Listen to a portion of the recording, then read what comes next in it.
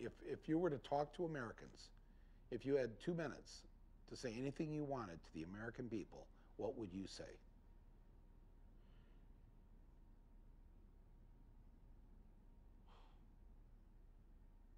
And don't be afraid of hurting our feelings. No. We need some truth here. Yeah.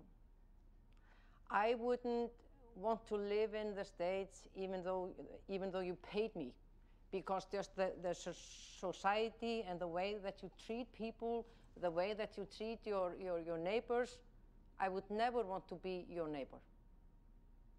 Never, ever. Because you don't treat your fellow Americans the way you should.